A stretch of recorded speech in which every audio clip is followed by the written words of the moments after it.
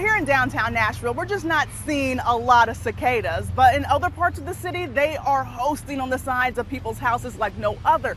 So we were wondering, why do they pick and choose which areas they like to hang out? So we asked an expert, and they say, well, it depends on where they get their source of food and where they lay their eggs, and that's trees. I mean, we're ready for the invasion, man. We're ready. Tim Mercer is on the lookout for cicadas. We haven't seen any cluster of the cicadas, and so, you know, will it be different tomorrow? I don't know. His East Nashville home just isn't attracting as many of the bugs as years before. The bigger cicadas, the ones that I've seen today in the last couple of days are the small ones, and they're certainly not as prevalent as I've been seeing on the media in some other parts of the state and other parts of the country. One reason why could be the lack of trees in his yard. No, I'm more afraid of tornadoes.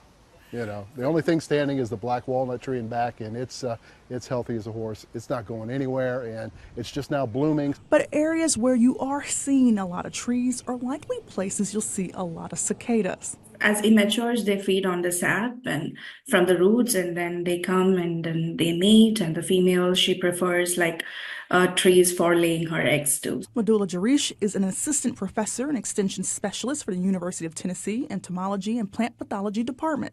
She says trees are how the insect survives its short time here above ground. A place, once a forest that had huge trees or old trees, is getting cleared as in habitat modification, right? Some are converted to a farmland, some are converted to neighborhoods.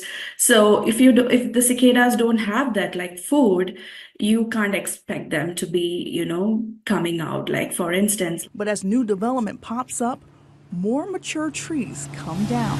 This means the nesting spot from the last emergence of cicadas was likely destroyed because of construction. And the ones here today are looking to feed on and lay their eggs in their favorite trees. We're probably not their ideal home or, property to be doing their thing. But, other parts of the neighborhood, as you can see, have a lot more trees than we do. In Nashville, Kelsey Gibbs, News Channel 5.